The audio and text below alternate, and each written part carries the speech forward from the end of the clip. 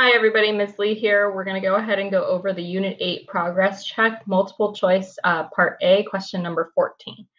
In this question, it says the regions bounded by the graphs of y equals 6x and y equals 5x squared minus x cubed are shaded in the figure above. The graphs intersect at x equals 0, x equals 2, and x equals 3. Which of the following gives the sum of the area of the shaded regions?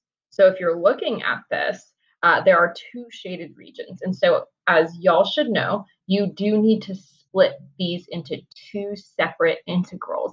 Otherwise, one of them will end up being counted as negative, and then they'll like offset each other and you're going to get the wrong answer. So you want to do top minus bottom for each of the separate parts. So from 0 to 2, you're going to want to do top minus bottom, and 2 to 3, you're going to want to do top minus bottom.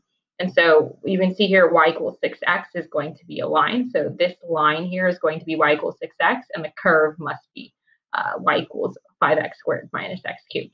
So let's keep that in mind while we look over the answer choices. Answer choice A, it does the general integral from 0 to 3. So you know that that's not going to be correct because they didn't split the integral properly. In answer choice B, they go from 0 to 2, and they do top minus bottom, so 6x minus 5x squared.